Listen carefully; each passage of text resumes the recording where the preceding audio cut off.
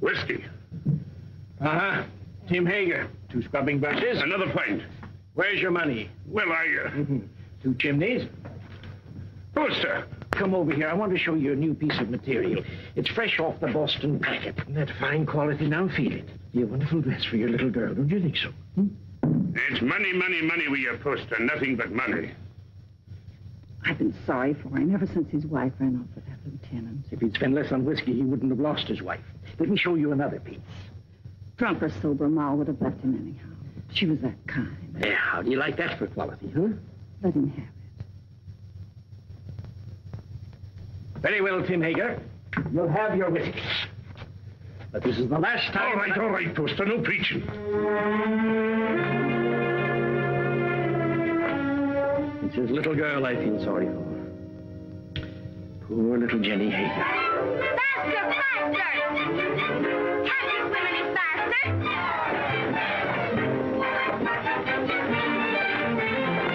You're not even trying. Faster, faster, faster! Faster, faster! Come on, faster!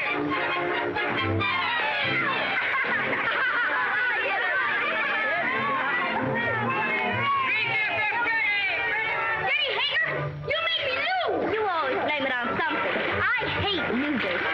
Come on, E-Train, get ready and I'll race you. But Jenny, I can't swim.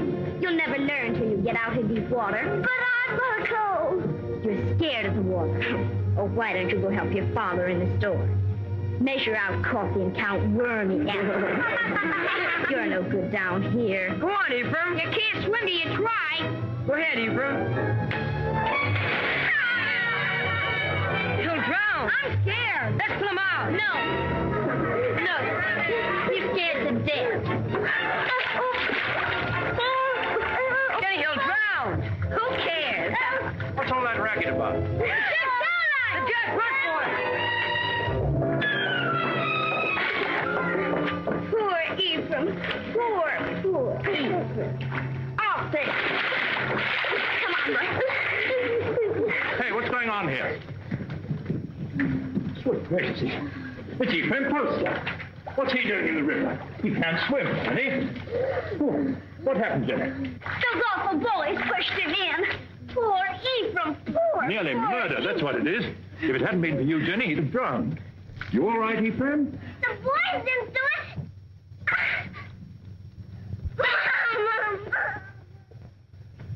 There we are. Ah, Tim, just in time. Huh? This little girl of yours is just... Tim Hager. Stumbling drunk in the middle of the day. You ought to be looking after you, Jenny, not going from tavern to tavern like... I've no wife to care for either of us now. It takes money to bring up a fine lass, Your Honor. You mean it takes money to keep yourself drunk? Papa, let Jenny come to boarding school with me. Would you like to come to boarding school with me, Jenny? Would you? Boarding school? Yes. I like that. I can't send you to boarding school, but you could come live at the house and earn your keep, I guess. Help in the kitchen and run errands for Mrs. Saladine. No. If I can't go to boarding school with Meg, stay with my father. All right. He is your father, at least in the eyes of the law. Now, you look after that girl of yours, Tim Hager, and stop being a disgrace to Bangor. Thank you, Your Honor. Drive on. Hurry on, Poster. We'll take you to your father's store. That tight biscuit's our blooded old skinflint. You might be better off than Mrs. Saladine, Jenny. Not in Mrs. Saladine's kitchen. I've no money to bring you up properly. Never mind. Before long, we'll have everything. Houses and carriages, horses and kitchen maids. All those things, my lass. You're a wee bit young. Just as soon as I grow up, we'll have everything we want. Because I'm going to be beautiful. Empty. Beautiful.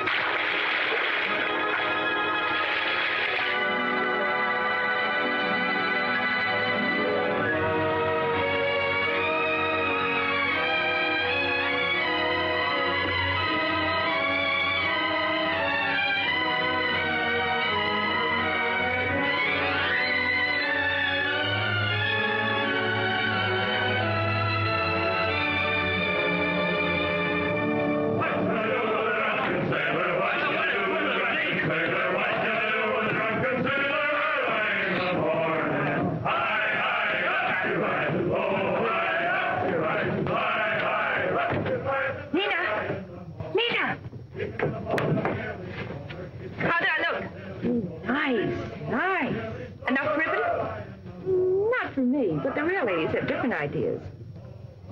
Get some more color in your cheeks. And bite your lips whenever no one's looking. Men love red lips. Let's go down and meet the packet. Why should I? The sailors will all come up here anyway. Oh, but the best ones get picked off down at the dock. Listen, honey, with your looks, you don't have to worry. Why, you can get the youngest and the best-looking man on the river. I don't want the youngest. I want the rich. Jenny, that's a recipe for trouble. Don't worry about me. I can handle trouble. I know you can.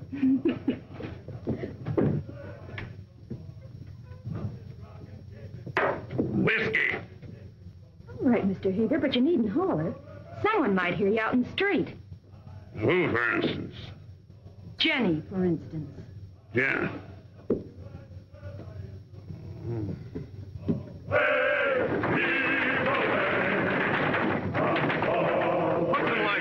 Come on. Heave away, heave, yo ho. Heave away, heave, yo ho. Well, Jenny, come down and see the cargo? Mm-hmm. It's exciting. We get used to it after a time. I suppose I import more stuff than any other man in the state of Maine. How many vessels do you think I own, counting the lumber barges? 56. Who told you? Somebody? Here, have some tea. Got a handkerchief? Well, I don't need one. Take a good handful of it there. It's a present. Away, away. The work was hard and the voyage was long.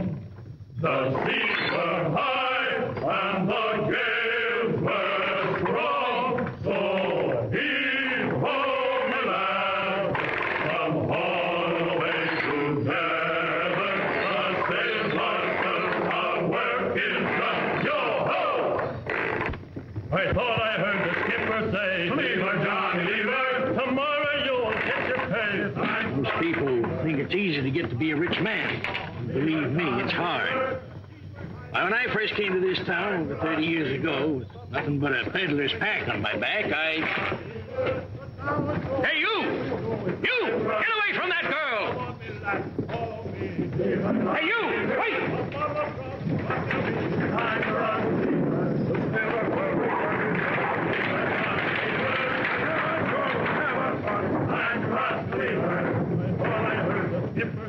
Leave her, Johnny, leave her.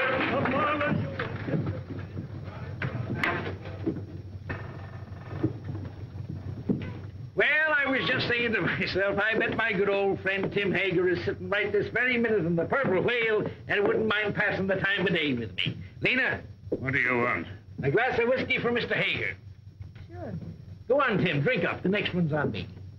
You'll not tell Jenny? No, of course not. I promise her not to touch it. You're Jenny. You know, she's getting so she wants to boss everything and everybody. She's grown too beautiful for her own good. Why do you always wish to be talking about Jenny? Oh. I don't think I like why you always want to be talking about Jenny. Oh, now wait, Tim. Give me my rum and whiskey when not bringing the Jenny.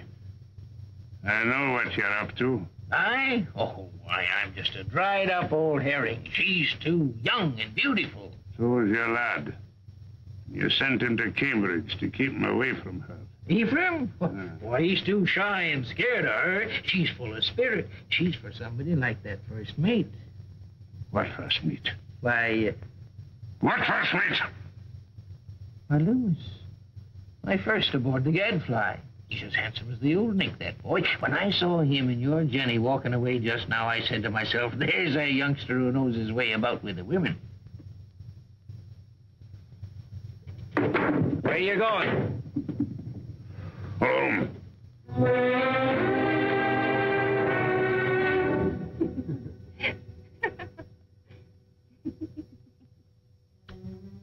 Good night. Oh, once I loved a pretty girl that I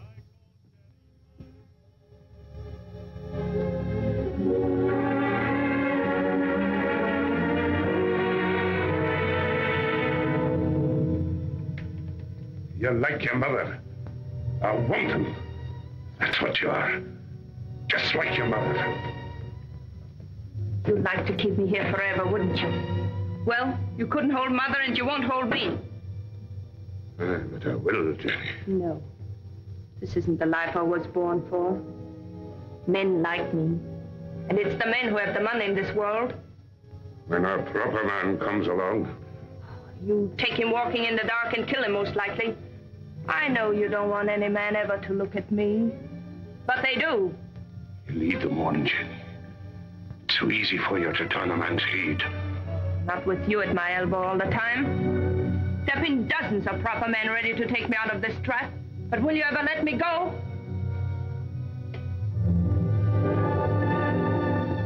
I know Mr. Poster wants me. I made him want me. What do you think of that? There's a devil in you, Jenny Hager. A devil straight from the bad place.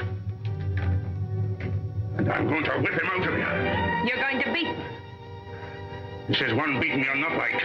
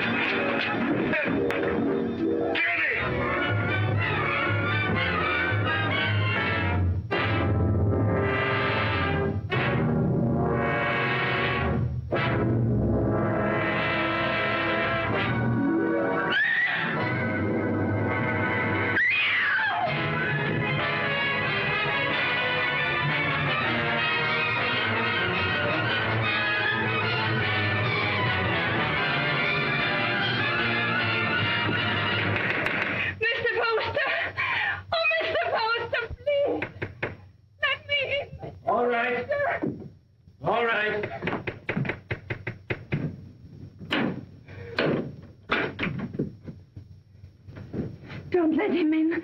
Don't let him get me. He'll kill me, Mr. Poster. What is it, Jenny girl? Who's after you? Father took after me with a whip. Splendid promise, Mr. Poster. Come help her, Mrs. Hollis. There now, Jenny. Don't worry. Everything's going to be all right. You bathe her and rub some butter on them bruises and put her in my bed. Oh, that Tim Hager, he ought to be birched. So it would take 6 men to do it. He's big, Mrs. Hollis, but no bigger than righteousness. If the town don't birch him, he'll be birched by the Lord. You showed good sense, Jenny, in coming to me. I'll do this. You stay outside.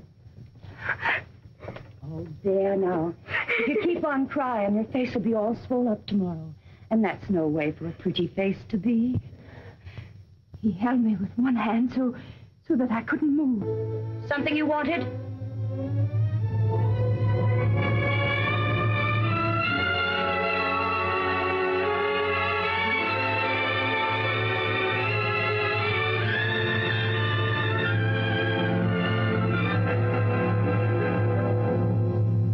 drove her out into the night like a dog that wouldn't obey. Reverend, it's the rum that does it. We ought to scourge every tavern keeper out of town and into the river. If I had my way... We ought to be deciding about the girl, Deacon Adams. There's been enough scourging for one night. One thing is decided. The girl mustn't go back to her father. No. Someone must take her in. I would. Only my daughter Mary doesn't like the poor girl. Then she's not for your house, Reverend. Make a bad situation worse. I guess we could use her to clean and maybe help in the kitchen. But a young girl eats like a man. It's more than victuals, Deacon Adams. Your wife has all the understanding in her heart that a man could ask. But Jenny's of marriageable age. Yes, that's bad. And yet we can't turn her loose on the town's charity. She needs a home. Well, yours is fairly empty. Oh, no. Leave me out of it. It wouldn't be suitable for me to take her into my house. And I have no wife. You have a housekeeper. A very respectable woman. But she might leave me, and I'm not able to get another. We'd have a scandal in the town. Aye. No. Marriage is the only answer. And the answer to that is a younger man. What about your son Ephraim? They used to be so much together. Ah, he's a schoolboy, frittering away his time at college. She needs a responsible man. Well, there must be someone. A pretty girl always has a lot of friends. What good are friends? Most of them no older than her. It's our duty to find her a good home, an honorable name, regardless of the man's age. And it should be somebody with money. And by that description, Mr. Poster, you've named yourself. Oh, no. She turned first of all to you, Isaiah. Besides, I know you're not a man to thrust a suffering lamb back into the wilderness. Maybe she won't have me. She'll marry you, Isaiah. She's a sensible girl. And in the meantime... Mary! Mary. Bring me one of your dresses. Anything, only not too expensive. I'd be good to you, Jenny, if you married me. Like a father. A good father. And he ought to know how with a son your age. You can go back to sleep now, Mrs. Hollis. You've done all you can for tonight. I'll make up Mr. Ephraim's bed for you, Mr. Poster. It ain't as warm there, but you'll be comfortable. Your father couldn't come after you, Jenny, if you married Mr. Poster. You'd be free. An intelligent girl thinks of the future when she chooses a husband. And you'd be a rich woman. It's for you to decide.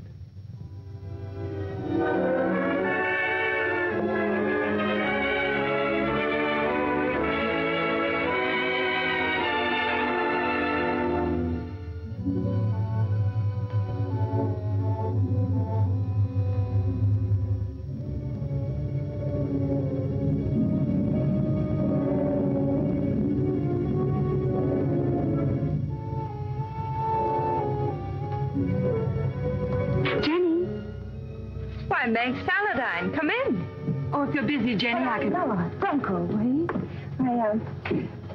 I was just ordering something from Boston. Mr. Poster's a very lucky man. This has been a very lonely house for him. A lot of change. Meg, yes? Will you help me?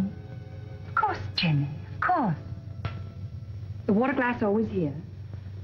And the wine glass here. And, oh, Jenny, you'll have to get rings for the napkins. Now, the biggest plate here. Money changes everything. All I ever needed before was a knife and a spoon. But you want to be a lady.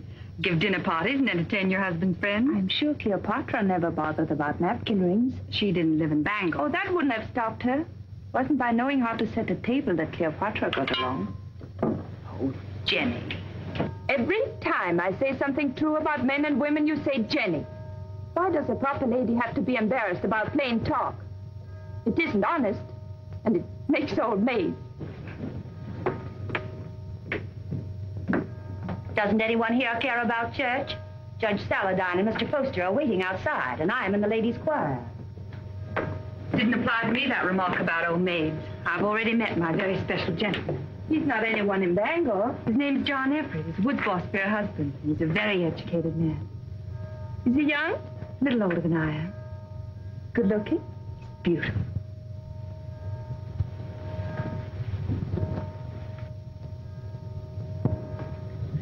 Why don't you marry him?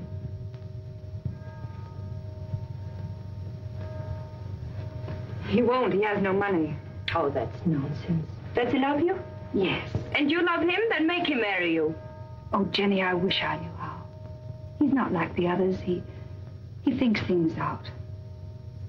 I'd know how.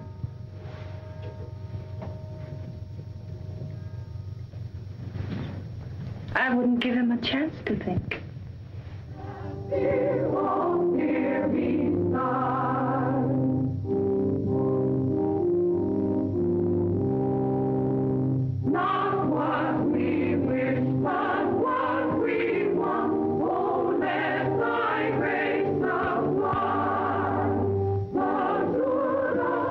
Hager. Jenny Poster.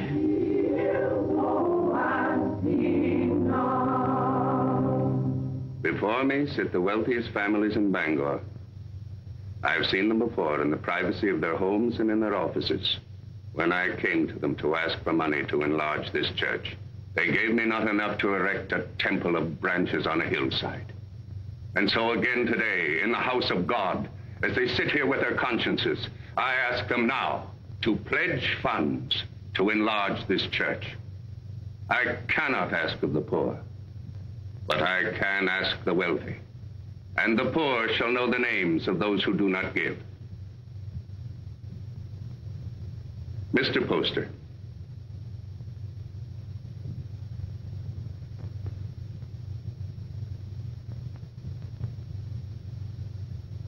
Judge Saladine? Mr. Burroughs? Mr. Bailey? Mr. Clayton? This is intolerable. If you have no feeling for your fellow men, at least take some interest in the welfare of your own children. Grog shops and low houses cover every inch of our waterfront. Our wealth is poured into Devil's Half-Acre, and our young men, your sons, have nowhere else to go. Give me a bigger church, and I'll keep them here. Will no one pledge to the church more than just enough to save his face? Mr. and Mrs. Isaiah Poster will contribute $1,000.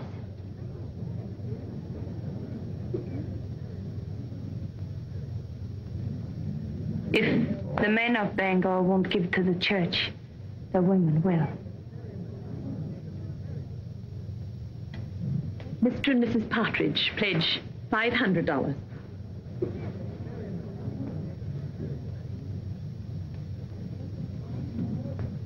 Judge Saladine will pledge $1,000. Jenny, I want you to go on working for the church. A church can endure only upon deeds and not lip service. I'd say her lips have done you enough service. $1,000. If you think I've so much money, you ought to... Stop it, Isaiah. You're the luckiest man in Bangor.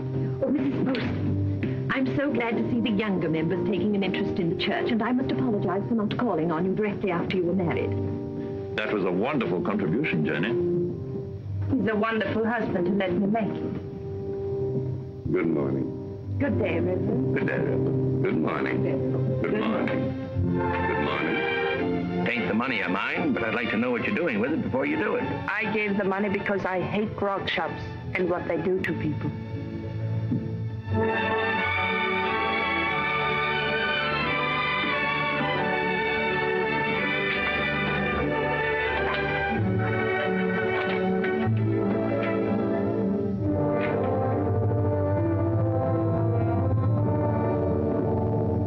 Are you, Father? Hello, Mother. My name's still Jenny.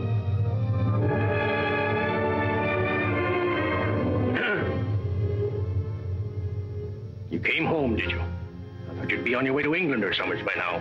Oh, England is full of architects. I knew you'd come home.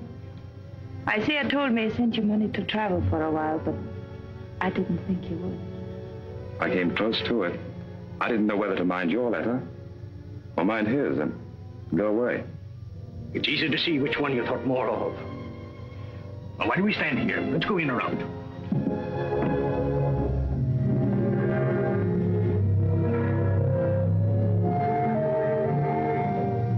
And let me do the writing to my son. Mr. Ephraim. My Mr. Ephraim. Why, you've grown as much as you ever will, haven't you? Oh, I'm stunted. I don't know how to bake an apple pie in Cambridge. You'll have one every day if only you'll stay here. He'll stay.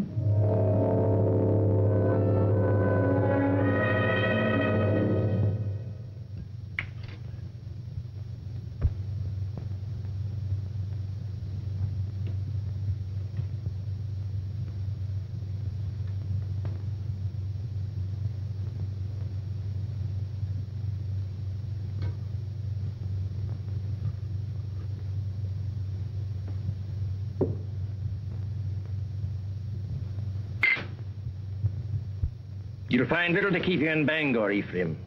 After your fine ways in Cambridge, you'll be hard to please in this town. I thought I'd come home and go to work, sir. Work? Yes. What's your time worth to anybody? What did you ever do but waste it?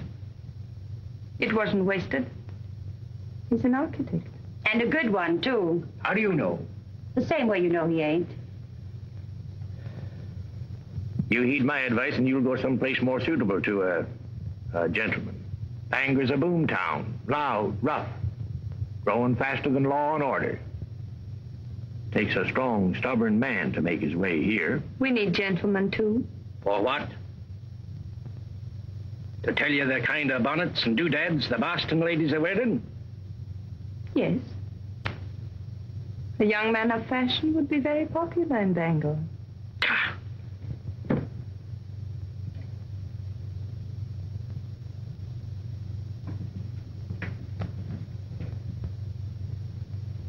I'll join you later. Well? Yes, Father. But you said yourself that Bangor was a boom town. Fortunes are made every day. Rich people will want fine houses. No fool in this town would waste his money on you. You heed what I said in my letter. Travel a bit. What makes you so angry with me? All I did was to come home. I get angry at you because of your ways. You think I don't know how you've been spending my money. Hard drink and easy women. I know your kind. Isaiah, you shouldn't upset your father. I'm sorry. All right, Father, I'll go away. If you really want me to. I don't think he does. You want your son to live at home, don't you, Isaiah?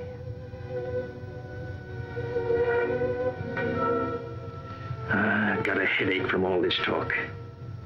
I'll lock up. It's time we all got some sleep.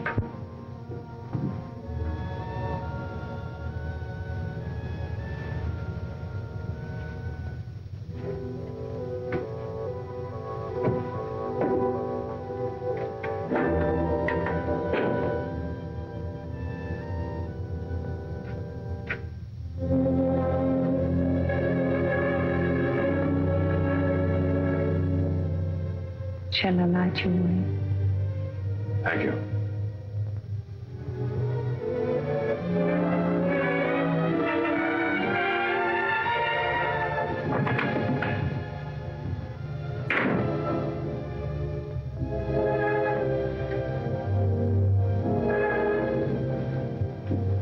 It's been a long time, Ephraim, hasn't it?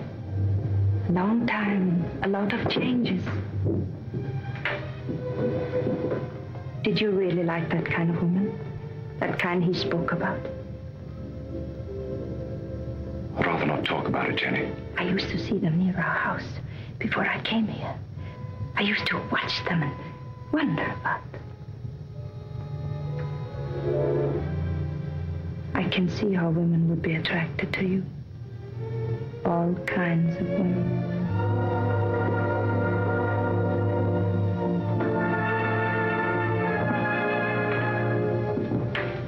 Good night, Ephraim.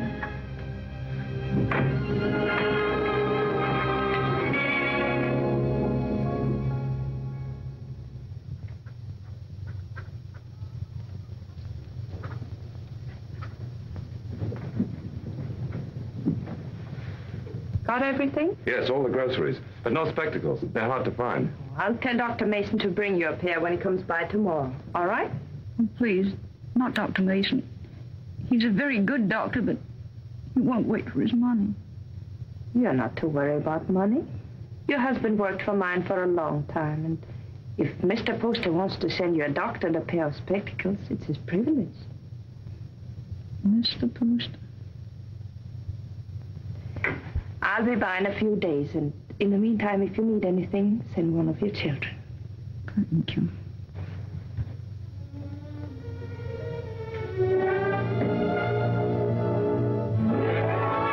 That's the way to hold your place in the town, Ephraim. And the people love you for it, Jenny. And I do want my husband and my son to be proud of me. Well, I wanted to see how you spend your days. Thanks for showing me. You've grown, Jenny. My father's wife's a great lady. I think behind Mrs. Isaiah Poster, you'll still find Jenny Hager. You remember Jenny Hager? Oh, that little ruffian? Well, she pushed me in the river right here. That isn't true. The others pushed you in. I pulled you out. Oh, that's right, you did. Of course I did. Didn't we always stick together? Ephraim and Jenny, side by side against the world.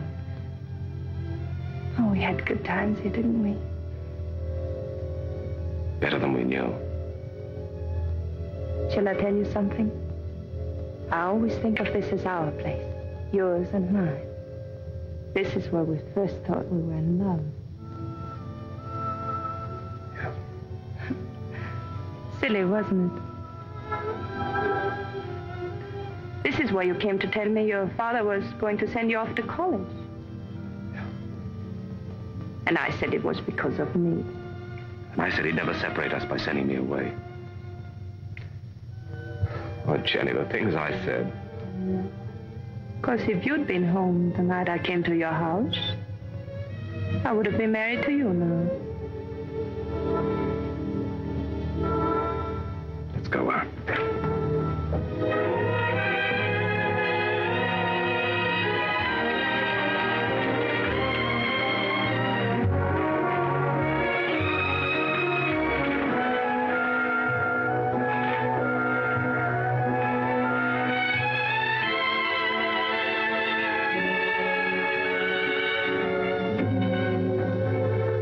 Come into the store and wait on me the way you used to.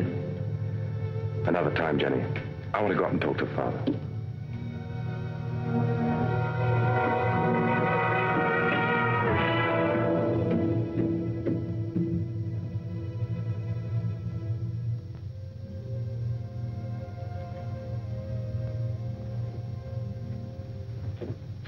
Hello, Father. Be with you.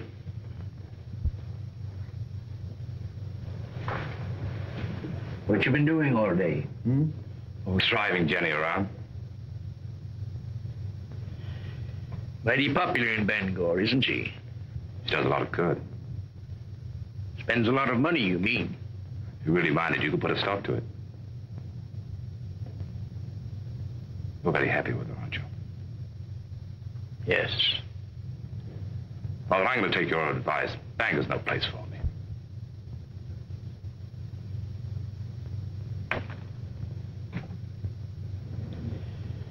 When will you be leaving? Right away, before the river freezes. I thought I'd spend the winter in Boston and then go off to Europe in the spring. I think your father needs you here, Ephraim. Why, Jenny, you feet like a bird. I didn't hear a sound. You want him to stay, don't you, Isaiah? Why don't you tell him you want him to stay? Can't you be honest with your own son? I'm honest with everybody. You might be of some small use to me if you stay on. But if you don't like it here, get out. Only don't come meeching back again. If you go, I'm through with you. I'll take you home.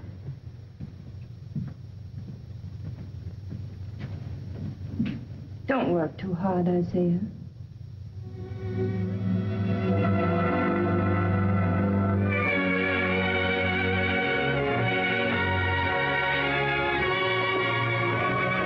Surprise. When Bangor's Lady of Mercy goes out to deliver her packages, her sleigh should fit the season. That's a confession you've been thinking of me. Of course I think of you. Yet you've been avoiding me. Careful. Paint. Put it down.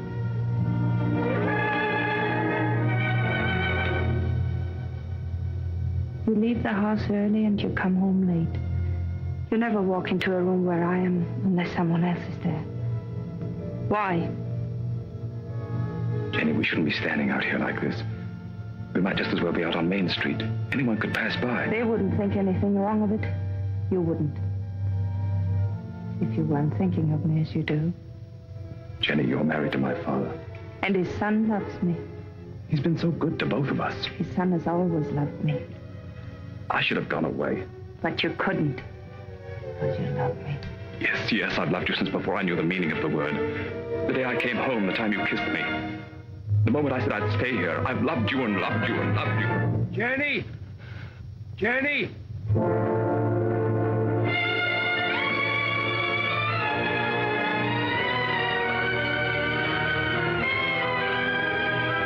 Jenny! Father's very ill. Send for a doctor.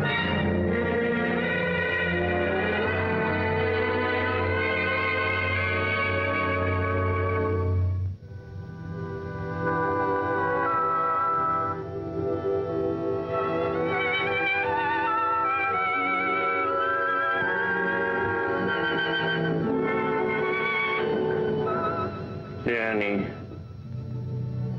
Yes, Isaiah, I'm here.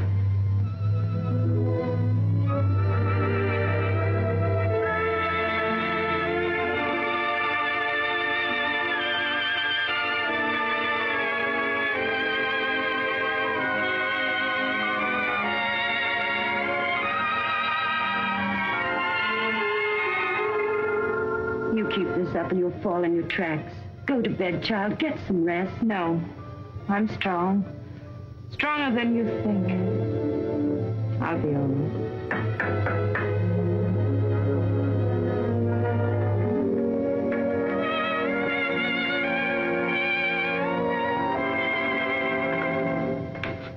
How is he? Just the same, sir. Is there any possibility of speaking with him, Jenny? There's trouble in town. Dr. Mason says warm weather might bring him around. But that's a long way. We're at our wits' end. There are too many people in town, too much idleness. Did you hear the shooting last night?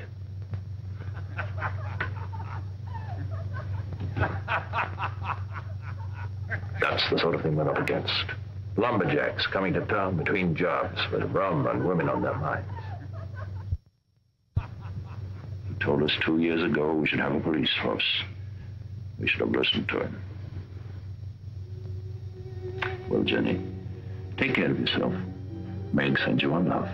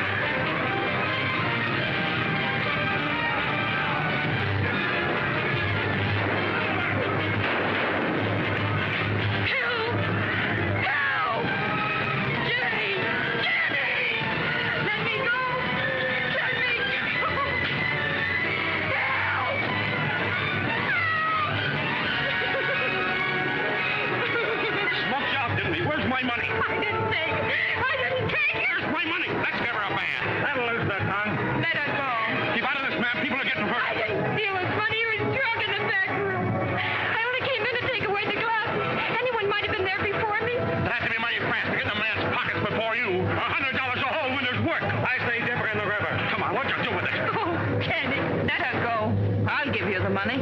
You're Mrs. Poster. Yes. It's nice to meet the gentry, ma'am. But I'm not so sure I'll be happy just to get my money back. We want to know what's going to happen to her. Since I'm giving her the money, it's my right to decide that. Why do we gibble and gabble about it? There's the girl, there's the river. Let's give her a band. Wait. We'll be waiting for your store to open in the morning. The money isn't there. We're coming up here and collect it.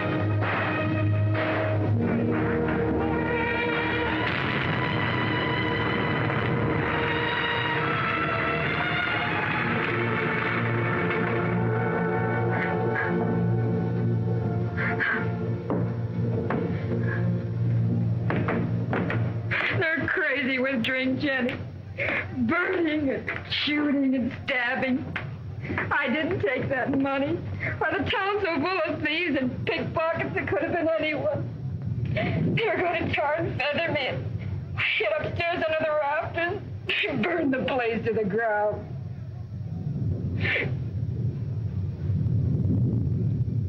If I'm to go up to Camp 3, I better leave now. I want to be back in the morning.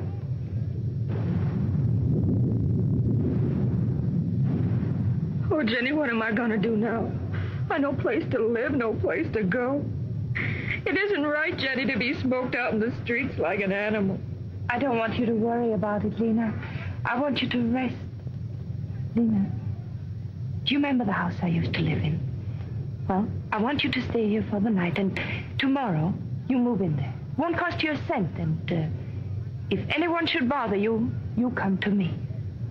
Oh, you're good, Jenny. That's why you come up in the world. That's what I tell everybody about you.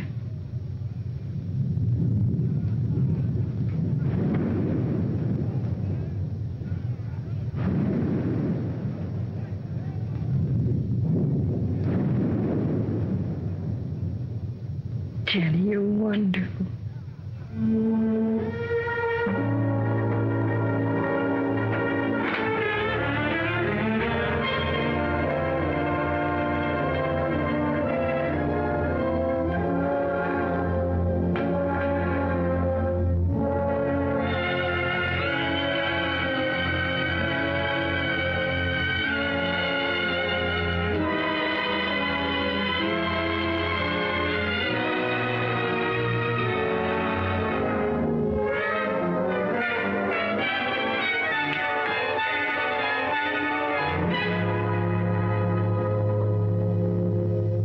Are you going to take the carriage or the brown mare? I thought the mare would be better. You'll be careful, won't you? I don't want anything to happen to you.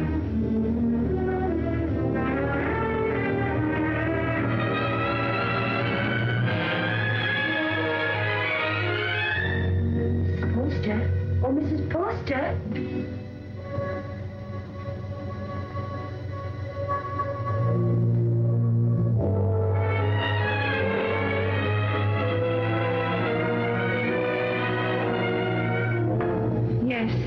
The fever's broke. He's breathing better.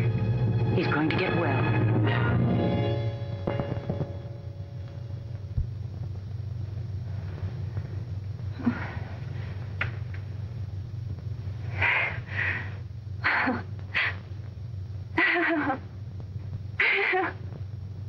Jenny, my poor child.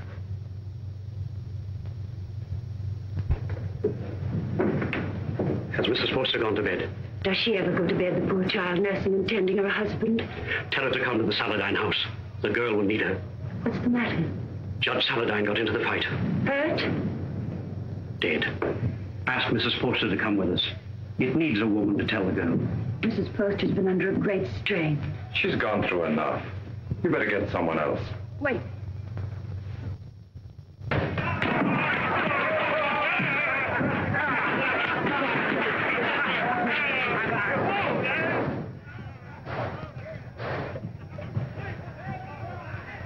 What's the matter?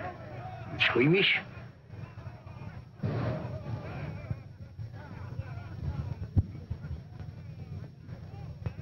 still fighting. Can't someone ask for permission to bury the dead? I did. So we all sit about and wait for the liquor barrels to run dry. The loafers and drunkards have taken over the town. And for 3 days, a man like Judge Henry Saladine can't be carried to his resting place. There's a fine victory for rum. Don't talk like a fool. When those woodsmen come in from the timber, they want some excitement after the winter's work. You take away their pleasures, they'll go to work in another part of the country. It only proves that we've got to have a police force, some sort of city government, that's all. You've been too tolerant a man, Isaiah Poster. Too interested in lining your pocket. When my lumberjacks come down from the hills, they'll patrol the town till we get them decently harried. Why don't you lie down for a while? You worried about me, Jenny? But you'd found out what kind of a tough old tamarack you'd married.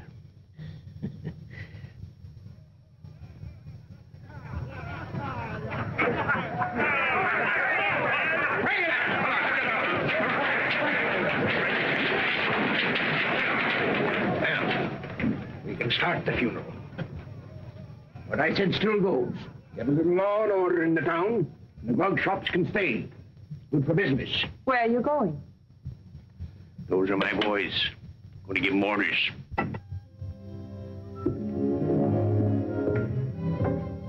Look. Oh, Isaiah, are you hurt? You all right, Mr. Poster? Yes. Now, John, I want you to take some of your men ahead of the funeral procession, put some alongside and some at the rear. Keep it all as quiet as you can. The funeral should seem peaceful. Jenny, this is John Everett, my wife. You are Mrs. Poster? She sure is. How do you do? John. I thought I heard your voice. Meg, Darling, I'm glad you're here. it's terrible about your father. I hated your being alone when it happened. I pretended to myself that you were with me. It gave me strength. But if we don't have the funeral soon, I'm afraid I'm going to break down. Reverend, we can start now. I'll tell the others. There'll be no more trouble. Now John's here. Meg, you'll come to our house this evening. You'll be with us, won't you? Thank you.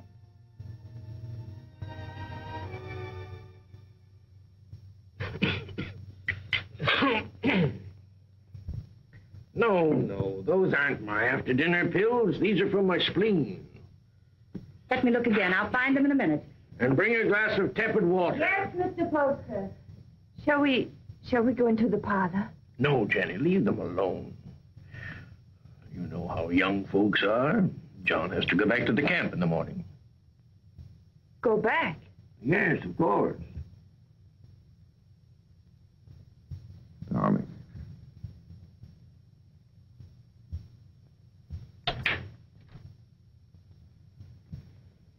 Our lovebirds have closed the door. The pills, Mr. Poster. And the tepid water. Thank you. Huh? Why must you send him back when he's the only man who can keep order? Because I need him up at the camp. He's a woods boss, not a policeman. Of course, if your business means more to you than the safety of your home and family. Jenny, he's got to get that timber cut. That's all there's to it. I'm sorry we were so long, Jenny. I thought you and Mr. Poster would come in. I wanted you to be alone. Surely you can stay in Bangor a few days. I'd like to. She needs you. Well, I'm afraid I'll have to be away for a little while. She won't be alone. I'll take care of her. Till you come back. Thank you. That's very good of you. I don't want your father to trade these for whiskey. They're for you and your sisters. Mother said to say thank you and God bless you. I think you ought to go around to the kitchen and thank Mrs. Hollis. After all, she feeds the chickens. And there's room in the basket for a slice of pie. Would you like a ride in my carriage, Jacob? I can drop you off on the way home. As soon as I get the pie.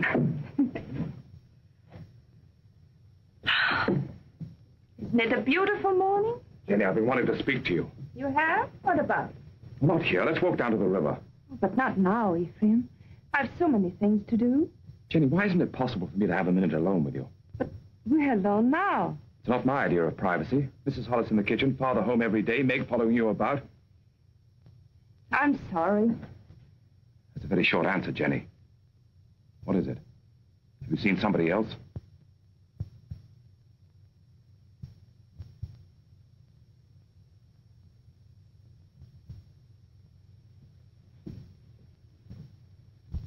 They stole nearly 10,000 feet of first-run pine. Where? Upper Big Bend. And there's not a trace of who did it. Mr. Poster, unless you get the law to step in, there won't be a choice tree left in that whole section. Law. I own that land, and I'll make my own laws. I've got to make a trip up to the hill countries. Timber pirates. I want you to come with me. Me? It's time you saw what pine on the stump looks like. It's my business. You ought to learn it. Come along, I'll get you something to eat. Thank you.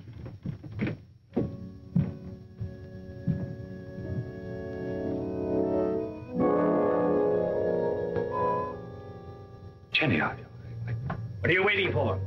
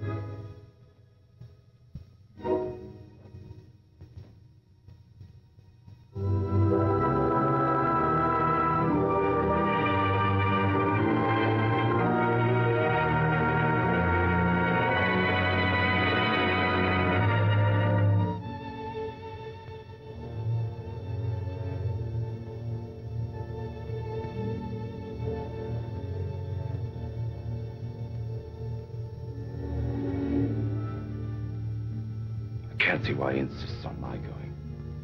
I'll be dead useless weight, and afraid of the water besides. Boats would be bad enough. These would be canoes, flimsy Indian canoes made of birch bark.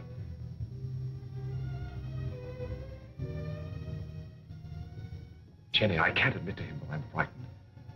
Tell him not to take me along or not to go at all. I told him I wasn't cut out for that sort of life, that I'd be more of a burden than a help. But he's so stubborn, Jenny. How long must he live, Ephraim?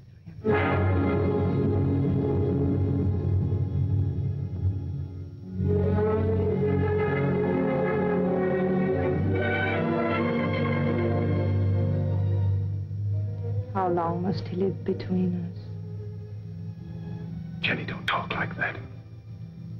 I want you to do something for us. You're afraid. I could promise you so many things, and yet you're afraid. He's my father. As long as he's alive. Why does everything frighten you? You're going to make me very angry. And if I get angry and go on wanting you the way I do, I might tell him what happened between us. Nothing has happened between us. No. But which of us will he believe? Jenny, you couldn't. You know what that would do. He lived a full and useful life. It would be a pity to see him die. But a greater pity to see his life ruined. With a lie. We've been living a lie, Ephraim, and I want to be done with it. I want you to return alone.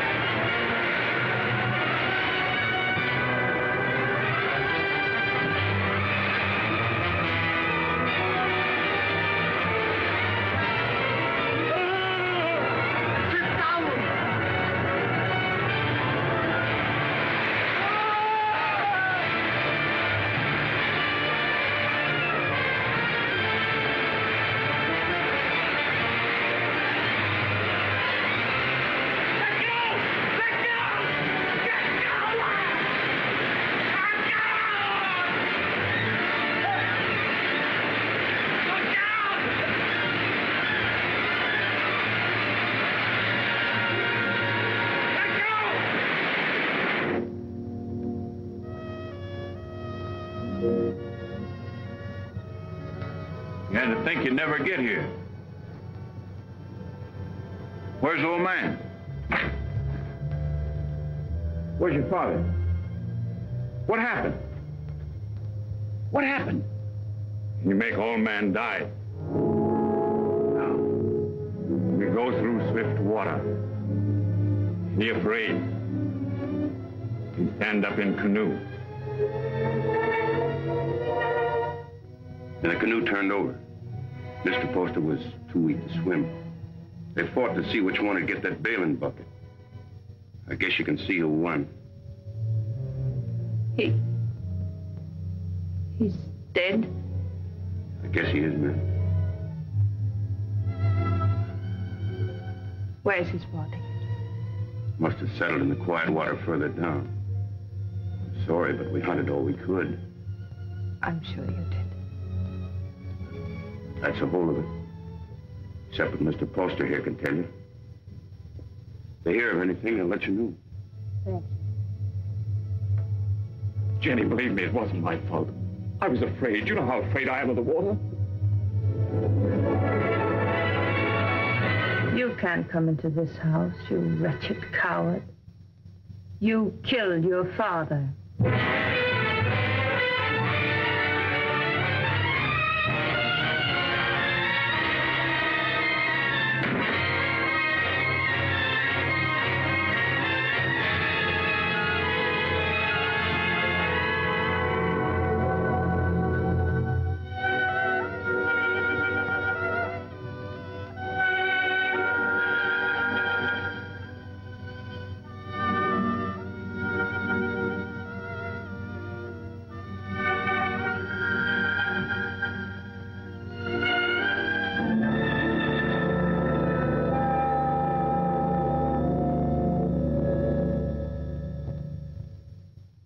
Was a fine businessman, but it never occurred to him to provide for the handling of his fortune after his passing. Well, there'll be no cold, unfriendly bang telling my woods bosses what to do. No disrespect intended, Mrs. Poster, but it's a man's world we live in up in the woods, and we don't rightly see how a woman fits in. Duncan's right. Right, man. You'll go right on living in your world without interference. I'll own the properties. You'll take your orders from your superintendent, John Everett. That's fine. That's fine. That's a great honor, Mrs. Poster, but My husband would have selected you, so I'll do it in his place. Thank you for helping me, gentlemen. This will be the first time I ever worked for a woman. Down in there.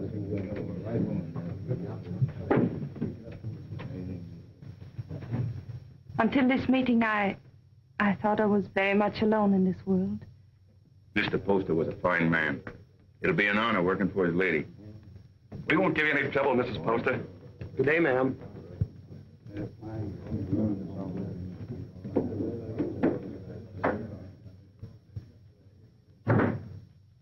this is a wonderful thing you've done for me, Mrs. Poster. Have you any objections to working for a woman? Well, that depends on the woman. It'll be like managing a kingdom. Mr. Poster used to think of whole townships as other men think of acres. It really is a kingdom he built up. It's too bad. Too bad there's no heir to take the throne? Yes. Poor Ephraim. I never gave him a chance to explain. I accused him without proof. What more could you need? They saw him do it. I didn't. And I know he loved his father. You've got to stop brooding over it, Mrs. Poster. You'll only harm yourself, and it won't help Ephraim. I saw him on the street last week. He was drunk. And Dick and Adams were shouting, "You've chosen your damnation, and eternally damned you'll be." There wasn't anything you could do to save him.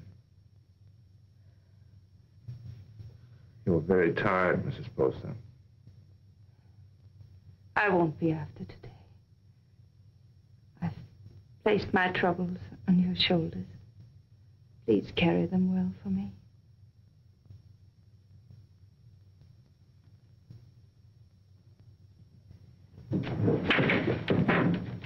Meg, Jenny spent all morning getting them in order.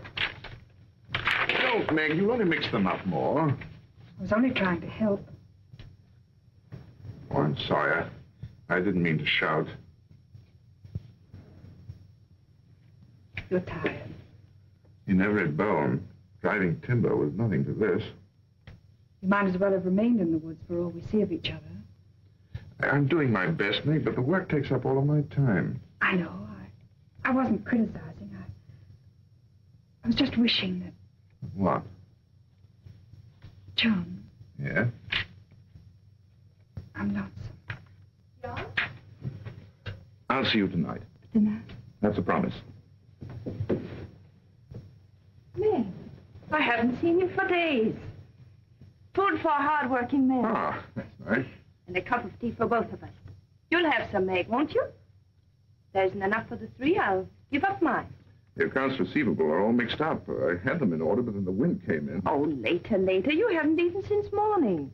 Meg, your man doesn't take care of himself. You better do it for him, or there won't be anything left of him to marry. John, there's a rumor that it comes steamboats. Is that going to affect us? Not while water freezes, because then steam's no better than sails. But steam trains, Jenny. Just think. There'll be one to Old Town, And one maybe to Holton. And definitely one coming this way from Augusta. and we can load our wood right on our own trains and get it to market weeks before the ice breaks. We'll outsmart everyone in the business. There'll be no stopping us once we get started. Jenny, you'll be the richest woman in New England. Then we'll have to make you the richest man. What's happened to Meg? Meg?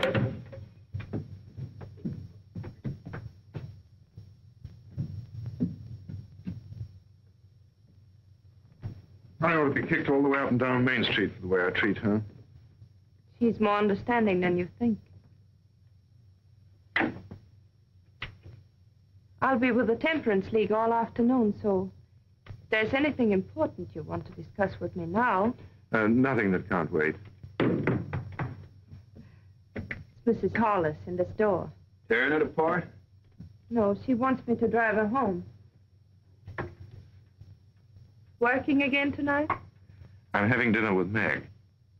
Good. Take better care of her, John. You do neglect her. Goodbye. Bye.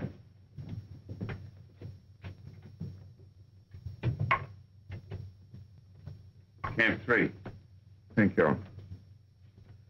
She's a wonderful woman. Someday I'm going to pull a bottle out of his hand and bash his head in. What are you talking about? Young poster. You should hear the things he says about her. Has he been talking about her? Why, that drunken little... I've seen her nearly sick with worry over what he's doing to himself. Find out where he stays. I want to see him. Poster, are you in there?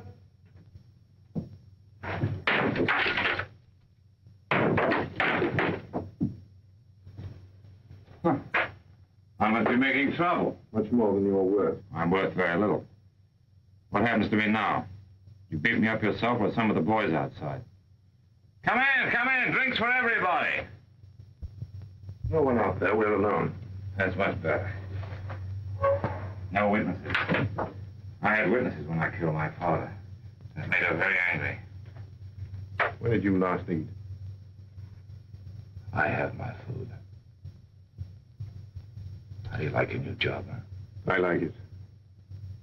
She hasn't got you hooked already, has she? You'll kill yourself drinking all this stuff without any food inside you. Come on, let's get something to eat. You're doing me out of my dinner. She doesn't know I'm here, and she didn't tell me anything. That's a lie. No one does anything unless she's back of it. I knew what was going to happen. I was afraid of her. I wanted to leave. She didn't have to worry about that. I wasn't man enough to run away. You remember that? I happen to be engaged to someone else. What difference does that make? Jenny was married to my father. She told me one night she'd marry me if he died. You don't believe a word I say, do you? Well, like everybody, no one will believe me. Go on talking. The night before we were due to start, she made love to me till I was nearly crazy. You don't believe that either, but it's the truth. I've always been scared of the water. Even when I was a little boy, Jenny knew that. I was scared in the canoe on the trip, and I couldn't eat or sleep anyway from thinking of her. I only remember being in the water with a bathing bucket holding me up, and somebody grabbed for it. I beat him off till he sank and drowned. I didn't know who he was.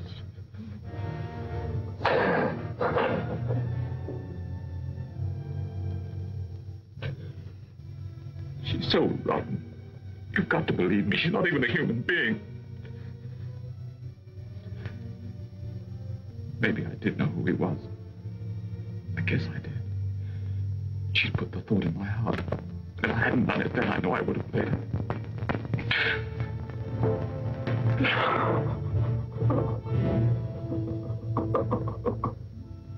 I don't know what you're talking about.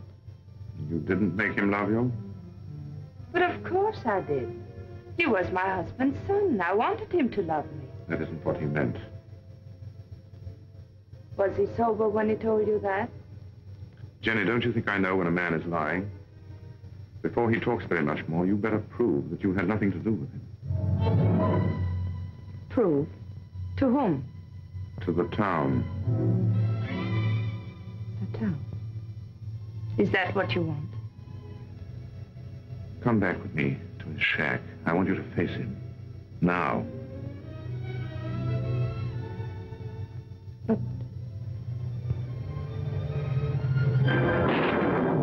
the rain. You know what happens to the roads in the rain? Yes. They get very muddy. But they don't change their direction. Good night. Oh, no. It isn't that I'm afraid. You mustn't believe him. Please. All right. I'll go.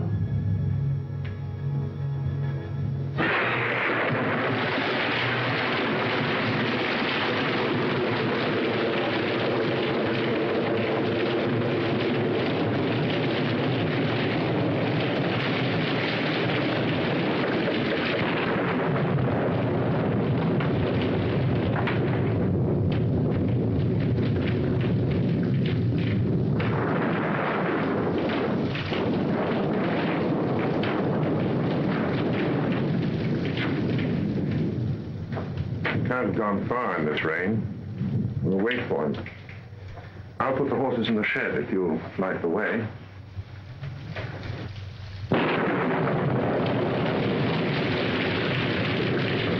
See if the shelter's clear.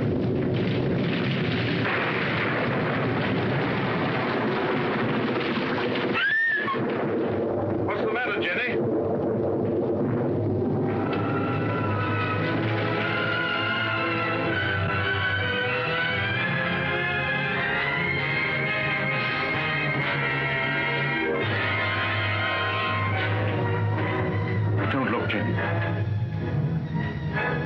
I did that. I drove him out. Jenny. Don't say I didn't do it. If I would have said one word to defend him, others would have listened. I killed him. Didn't I? Jenny, please.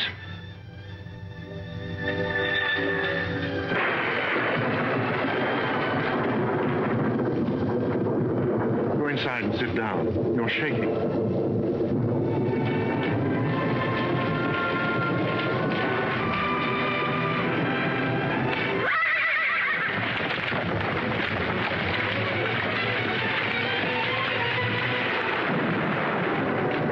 What was it? What happened?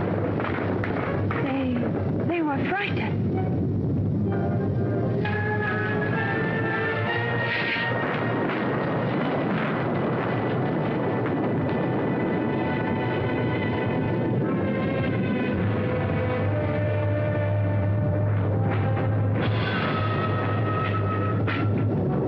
We're 10 miles from town.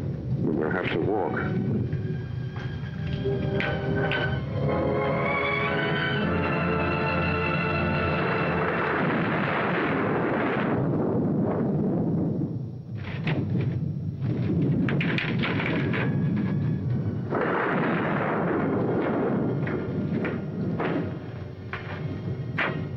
They're going to understand how Ephraim could have done a thing like that. It isn't atonement, it's running away. And you can't run away from the hereafter. It's not Ephraim who's upsetting you. It's because you're here with me. Well, aren't you worried about your reputation? It's a small thing to worry about. After that. You better try to sleep.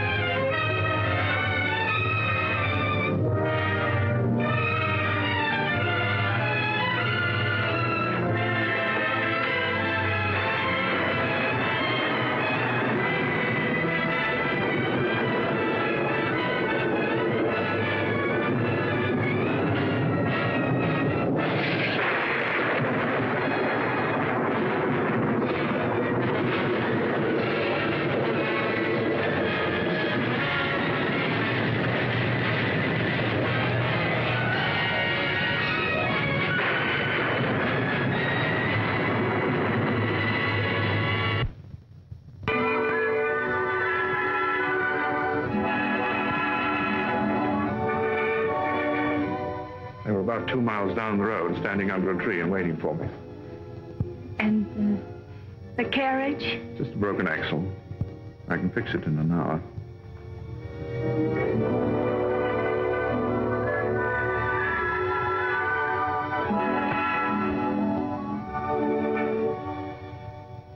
Jenny, what about Meg? She won't try to hold you. I know, but to stand up to her and tell her that I love someone else. You won't tell her. A big, clumsy thing like you. It's a woman's job. Oh, no. But she's a friend of mine. I can make her understand. I'll tell her myself. But, John... I'll tell her myself, Jenny.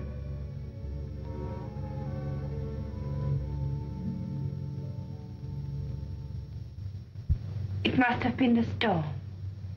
That's the only way I can explain it. The storm and the excitement and the lightning struck us.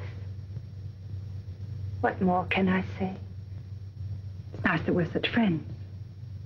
Makes it easy to talk this over. There's nothing to talk about. I love him.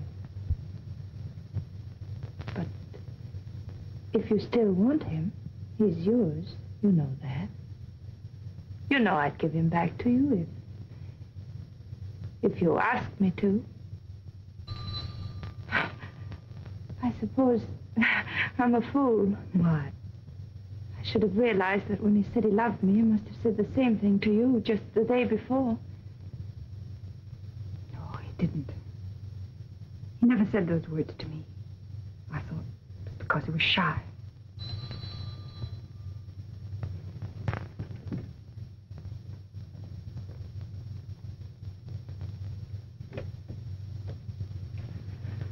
Hello, Meg. Come in. I just wanted to explain why I didn't come to dinner last night. Right after you left the office, Alex Duncan came in.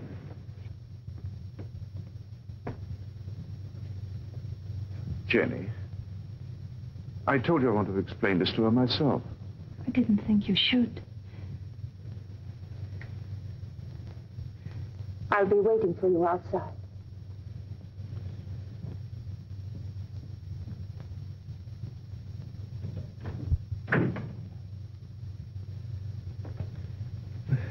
I didn't want it to happen like this, Meg. I wanted to be the one to tell you.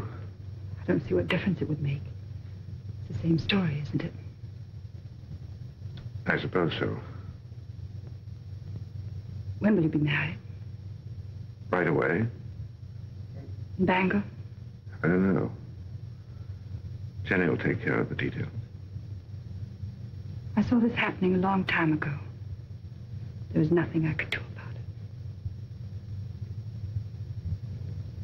She's waiting for you.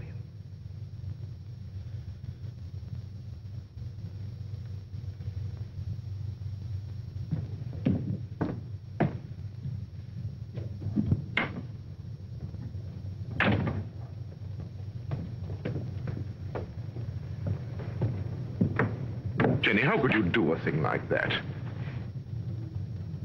I thought if you came here alone, you wouldn't come back to me.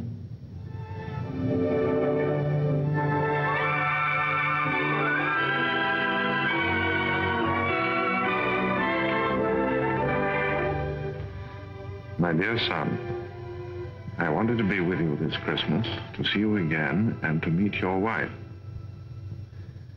But all your brothers are bringing their families here, so I can only send you this ring in my place. It was given to me by your grandmother to be passed on to the wife of my eldest son, and I know Jenny will care enough about it to do the same. Will you? What if we only have daughters? We'll have sons. I have made up my mind. What else does your mother say?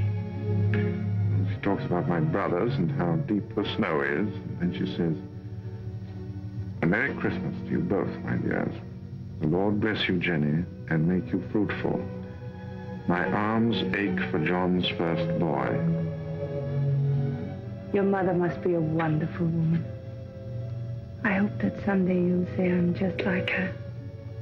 Well, that won't be easy. Mother had 9 sons. What a lot of boys running about the house. Must have been very uncomfortable for her. Oh, she loved it. She would have been uncomfortable with a small family. The Everetts run the numbers. Tell me about your brothers. Are they all tall and handsome like you? Do they all have pretty wives?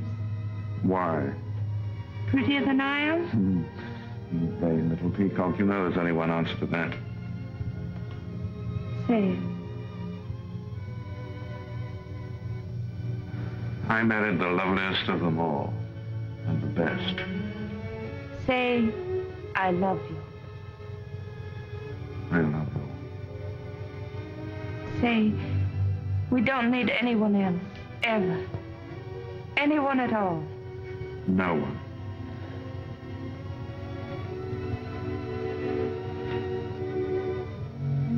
I always lose happiness. I can't seem to hold it. Keep me happy, darling.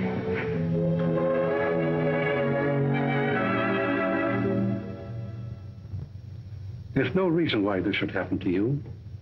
No reason why it should happen to any woman.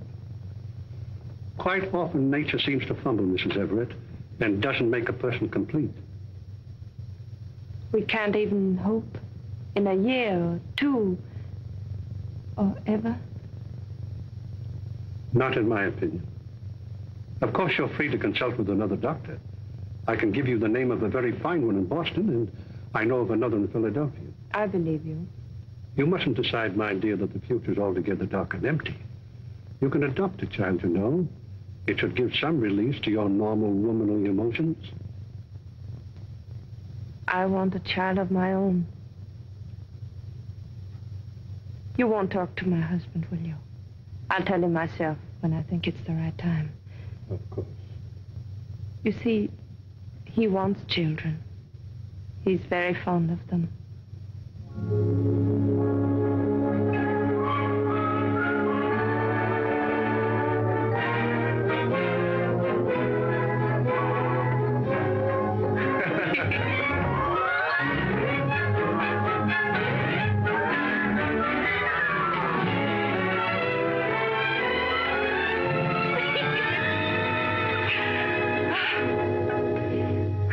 I never knew what love was before you. I know now. I was never married to Isaiah at all. Jenny, I want you to forget Isaiah. I want you to forget your whole life before I came into it. You know, a lot of new furniture isn't going to change that house. Why do you want to go on living in it? Oh, but it's a good house, John. It'll stand for a long time. At least until we know just where to build another. I'm not finicky about where it'll be. I just think you want to go on living in that old tomb. What do you say, Jenny? Should we start building our own house? But that is our house. Belongs to Isaiah Poster. Let him keep it. Oh, but he's dead and he left it to me. Long him and his son, and it's full to the roof with sorrows. I want to get out of it. I want new rooms and more of them. And for the sake of our children, I want light and air. There are enough rooms now. Which isn't the right house, Jenny. It's too close to Devil's Half-Acre. It isn't the place to bring up children. There won't be any children. Nonsense. Is it? Ask Dr. Bailey, he'll tell you.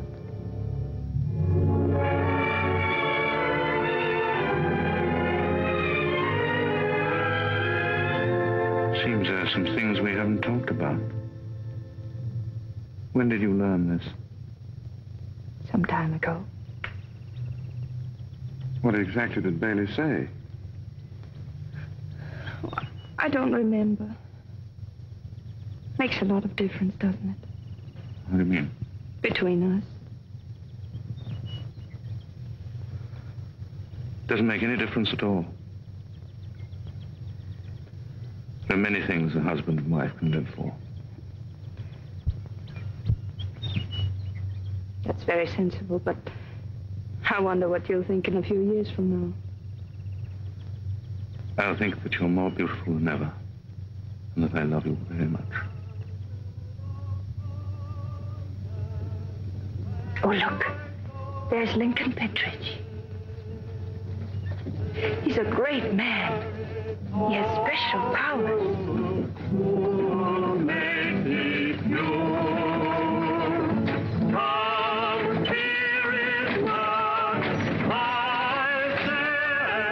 Where was the darkness so great that you thought your sin was hidden? There are eyes that search out every sin. There is a tongue that will accuse you on the judgment day. There is a hand that is terrible in its strength. What is so beautiful as a pure woman? What is so vile as an evil one? The good women of Bangor, such loud amens and nodding of heads. Because I spend my fury upon her, and not on you. How pious you are. How good with your eyes cast upward. Can one of you step forward and say, "This is my soul. See how it shines"? Can one of you hope to escape the terror? How sweet are the ladies of Sodom and Gomorrah. How sweet in silks and satins and laces and ruffles. Here in the house of God. How costly must be the perfume that will not let you smell brimstone. What great secrets are among you? Who is named Vanity? And who is lust? What woman has put away her husband? Which of you has taken a man from her sister? This is your sister. Come forward and sit with her and be counted. You cannot hide behind your beauty. Your beauty has made you evil, and evil destroys itself. Your soul will become naked. The truth will be revealed. Confess now, while there is yet time. You cannot escape. You can never escape. There will be no sons to mourn for you, no daughters to weep for you. Evil does not propagate itself. It withers in its own fire and is consumed. The lips of a strange woman drip honey, and her mouth is smoother than oil. But her end is bitter as wormwood, sharp as a two-edged sword.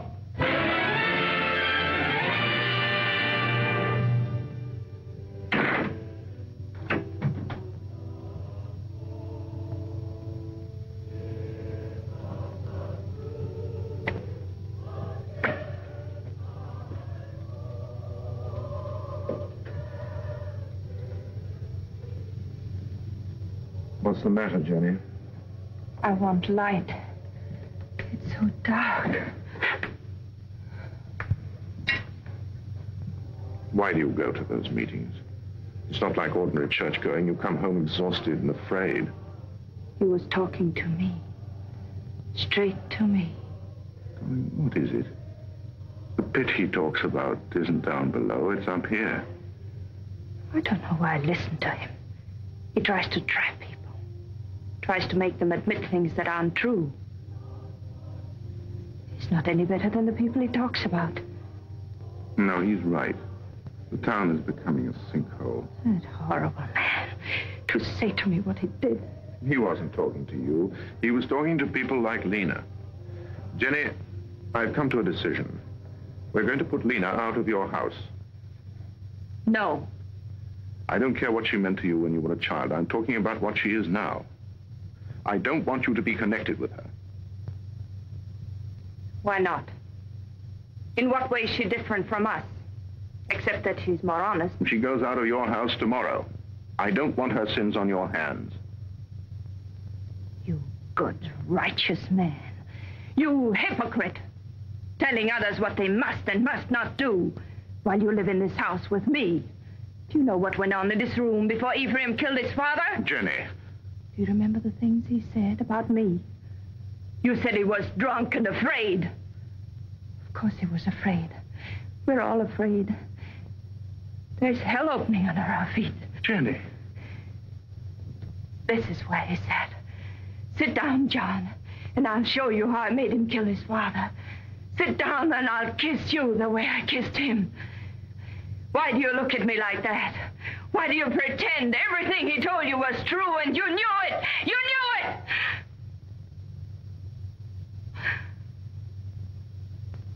Oh, I don't know what I'm saying. Oh, I'm sorry. I'm sorry. Go to bed, Jenny. Please go to bed.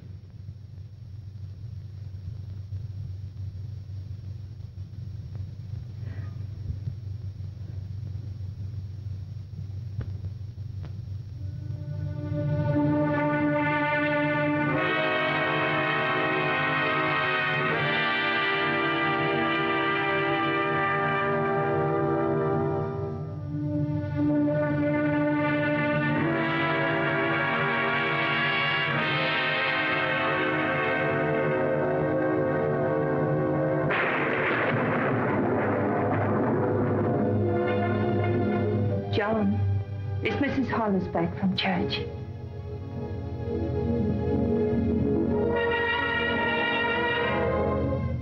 John, it's time for bed.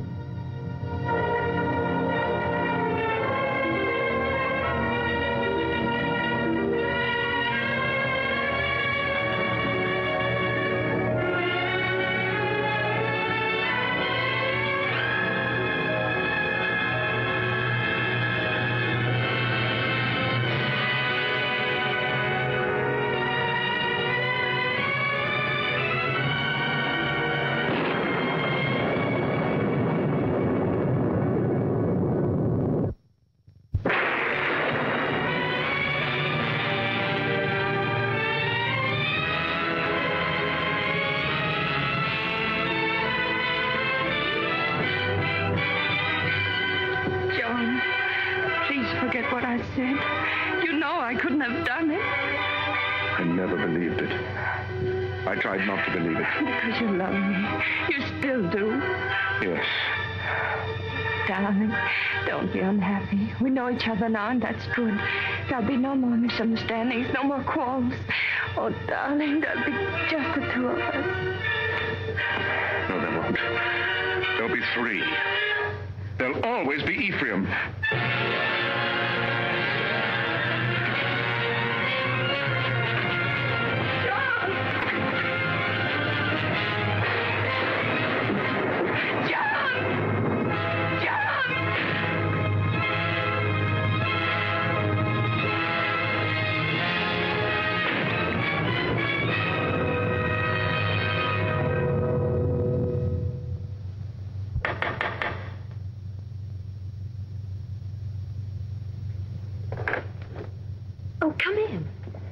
Mary, I'm looking for Mr. Everett. I thought he might be with Reverend Thatcher. Father isn't here right now, but if you'd like to wait... Oh, no, thank you. I have no time.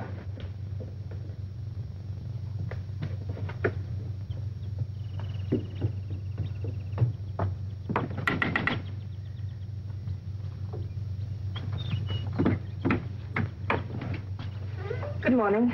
Is Miss Saladin home? No, Mrs. Everett. She went out. Has Mr. Everett been here? Oh, no, I haven't seen him. Thank you.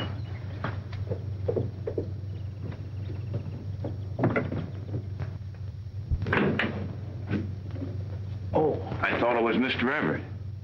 Do you know where he is? He didn't come in here, ma'am. I slept here last night on account of the rain, and you're the first one in. Mr. Everett tells me you're sending a school teacher up to every camp with more than 2 families. That's a handsome thing to do, ma'am. Guess you're mighty fond of children. Duncan, who did sleep here last night? Was it you or Mr. Everett? Ma'am, I told you. Oh, that's just another one he has. He sometimes... He wore this hat when he brought me home from church last night, and he wore it again when he went out for a walk. Now, why aren't you supposed to tell me where he is? You put me in an awful fix, ma'am. I promised him... Duncan, he isn't well. Couldn't you see that? What good is a promise to a sick man when he keeps his wife from helping him? Is that the trouble with him? I kind of thought he looked funny around the eyes. Where is he? Well, I'm not telling you, mind you, but that'd be the wrong kind of hat to wear up in the pine country. Where in the pine country? Fire watcher's cabin. Indian Hill. When will he be back? I don't know. 2, 3 days, I guess. Said he wanted to go up there and think a while. Oh, I got a loose mouth. That's my trouble. Makes 2 people I told where he is. Who is the other? Miss Saladin. Miss Saladin. Came in here about an hour ago and dug it out of me just like you did. Said she saw him last night alone. Acted like something was wrong. Next time he trusts me with anything, it'll... It was very good of you to come up here, Meg. But there's really nothing you can do to help me. No one can help me but myself. My whole life with Jenny has been the act of running away. I ran away from the woods where I belong. And again, I ran away from the truth when Ephraim tried to tell it to me. I forced myself not to believe him. I understand. If you had, you never would have married Jenny. No. This time, I'm not running away. Right or wrong, my place is with Jenny. I love her, and I'm going back to her. John, I'm glad. Because I believe that her love for you has made her as good as everyone always thought she was. Shall we go now?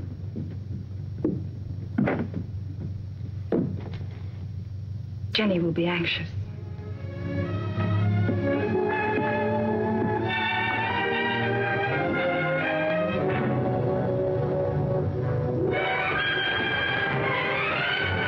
It's Jenny.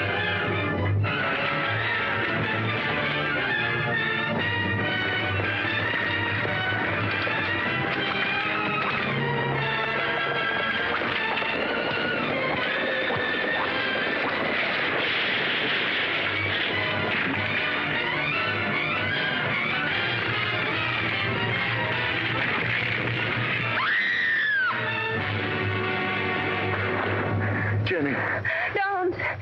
Don't move me. John. Don't talk now. Meg, hurry up and get a doctor. Camp 3. I saw you with Meg, and I know. I tried to hurt you. I wanted to hurt you. Don't, Jenny. Lie still. You don't know how I loved you so much. I'm afraid. Oh, John, where will they bury me? Jenny, don't talk about dying. Don't let them bury me with posters. Oh, Ephraim, don't let them. Jenny, you're going to be all right. There'll be a doctor along, and we'll take you home. I know. They'll bury me with Ephraim. They'll bury me in that house with Ephraim. Jenny, darling, listen to me. Nothing's going to happen to you. Not now or ever. As long as I'm with you. And I'll always be with you. I never went away. You do love me. I love you more than ever. I wanted so many things. I wanted the whole world. But it was really only you. Jenny. Jenny.